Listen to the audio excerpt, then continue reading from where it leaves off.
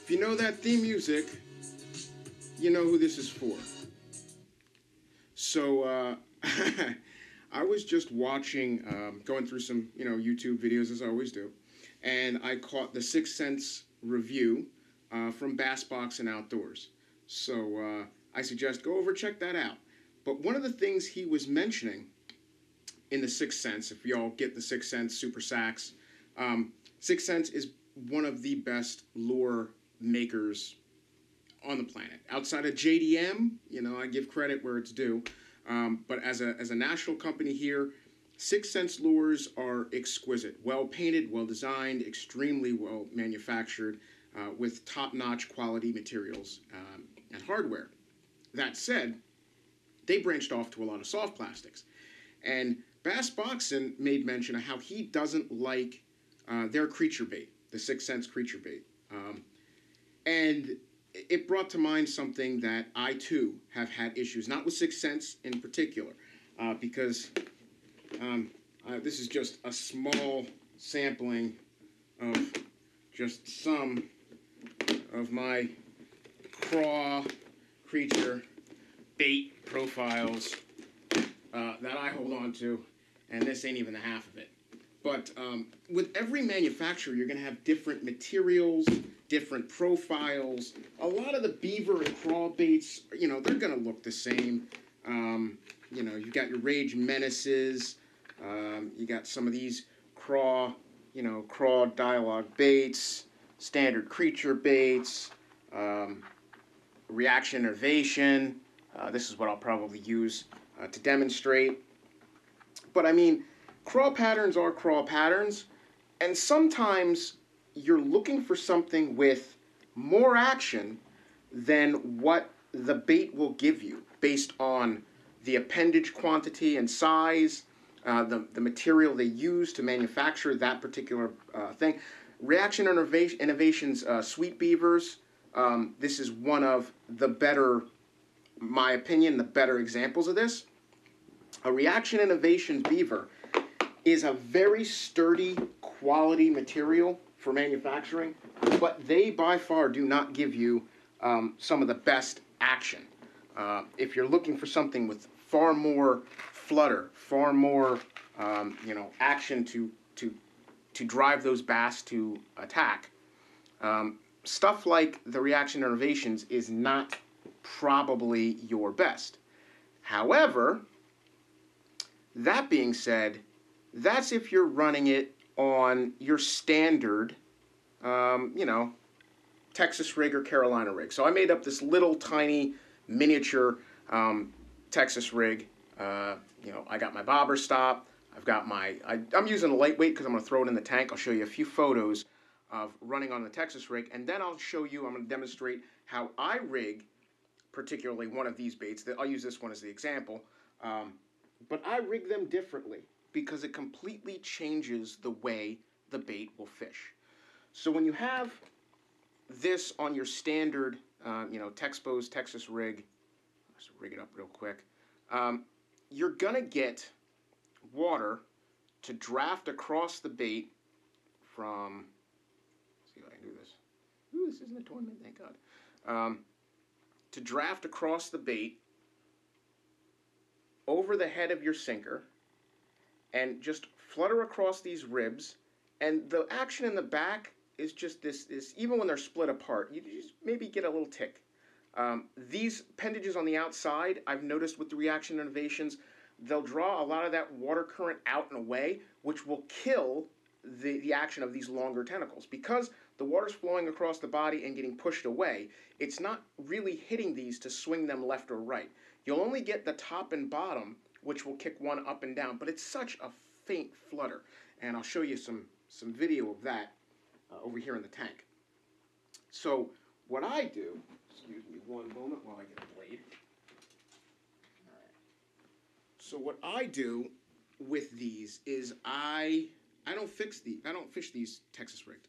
I don't fish these on a Carolina rig. There's far better baits that I use when I'm fishing Texas or Carolina style setups. I actually do the primary bait that I use for fishing a Carolina or a Texas rig bottom is actually a fluke. I use it as a bait fish profile that looks like it's feeding on the bottom. I don't use it as a crawfish. For craws, 99.9% of the time, I'm fishing it as a jig. If I want to fish it swimming it, I don't fish craws on a swim jig as much as I probably should. But these craw beaver presentations, this is how I fish them. So you're saying, oh, what's the difference? What's the difference? It's a craw paddle. There's two. There's your hook in there. Well, that might give you a little hint. And also, if you look at this bait, that might give you a hint. So here's the big difference. I fish them backwards. I fish them backwards, and I fish them with a extremely light Nico nail weight. So what I do is I like Eagle Claw because they come small. So I go with a 1/32 ounce nail weight because they are minute, and it works on. I use the same weight on regardless if it's a 2-inch, a 1.5, a 3-inch, soft plastic, because I'm only using this just to drive the head of the bait downward, and it also allows me, if I drive the nail directly centered, it'll dive straight. If I drive this nail weight just slightly askew, ever so slightly off, which I like to do, in other words, I don't pay attention when I'm sticking in and I just jab it in there. With that nail weight running off on a slight angle, and you can adjust this as you go, but what it affords me is a very enticing death spiral action to the bait. And you'll see that in a second when I show some test tank footage of that. But it gives you a death spiral in the bait. So instead of it just falling straight down, it will actually spiral down. This also benefits me greatly as a bank fisherman in trying to get my bait out into deeper water, depending on how far off your drops are from your bank.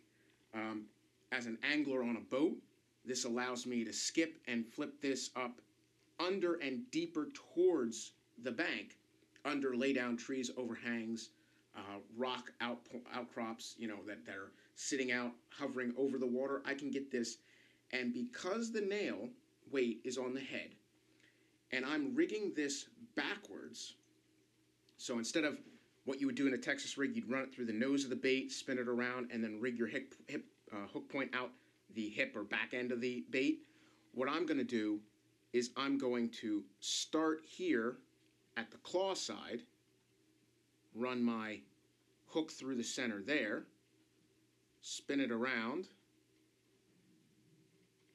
and find where my hook point's going to come out towards the nose. Okay? And then I'll pop it through backwards. Alrighty. I'm doing this fast. I'd take a little bit more care and time if I was doing this, on the bank fishing. So now I have, again, a weedless bait, because it's still exposed into that groove there. This helped, especially these reaction invasions with these two little bumps on both sides. It lets that hook lay between that gully, which helps me certainly with preventing it from getting too much muck and mire and grass. But still, as soon as that fish bites, that hook point's exposed, and you've got a large gap there for your fish to hook up on. And I'm going to use a quick snap just for convenience. Normally, you tie this to your line first, but that's it. So I would use Palomar knot, whatever your knot of choice is. I don't use Palomar knots typically, but for something like this, I probably would. Run it backwards, and then when you're fishing it, it's going to actually do. When you're fishing it, it's actually going to do some interesting things. One, again, you're running it backwards. It's going to go nose away from you. So as you throw this out, you're actually going to have a bait that'll hit the water, and instead of drawing towards you, following that weight that's on the line in the head of the bait, as it drops, it's going to draw forward. Because it's fished backwards, it's going to swim away. It's going to swim away, and it's going to spiral as it goes down to attract any suspending fish to go after the bait. Two, and most importantly, now you look at the way it positions those flappers and claws. If you're yo-yoing this, if you're dragging this, if you're pumping this as you're on your retrieve during the height of the summer when they're a lot more aggressive, these appendages now are going to catch water, flutter like crazy, and then as you release and let go, slack line, it's going to pin these back, and it's going to spiral back down again. So, like I said, I'll throw a little footage in the test tank, but you get basically a reaction similar to a squid or from saltwater angling fame, but for you at Bassboxing Outdoors, I just think that is a way that you might find that bait that has very little action on a standard Texas rig. There's quite a few people that have thrown these in pools and have challenged brand by brand by brand, and you can find a lot of these that don't have a huge amount of action. If that's really what you're looking for, try that method. Reversing the hook, putting a small, tiny little nail weight in the nose just to get it down there, because obviously fishing it weightless, it's especially if you have an extremely buoyant plastic, it's not going to really get down there, and it's not going to give you that cast away action, and you won't be able to get the death spiral. You'll still be able to flip it out there. It'll still sink by the weight of the hook. It'll flutter a lot softer and slower if that's what you're going for. Fishing it weightless, just the hook, like this one, hook and nail weight.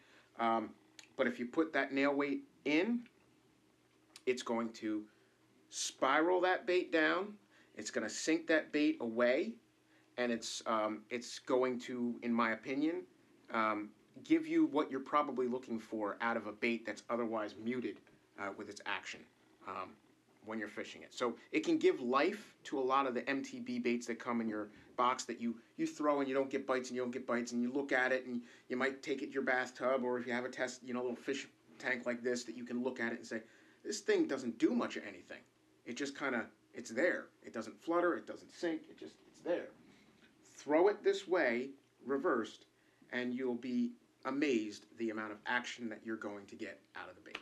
So I'll pop in a little short clip of some of the action of the bait, how it compares, and I hope this gives you a little bit of a chance of what you might want to try. So as always, from me to you, take it easy, tight lines. I'll catch you on the next cast. Peace, hookaholics. I know it's lonely at the tail, but that's not by speculation. But the position that I got, I climb too high to fall, but too hard to drop.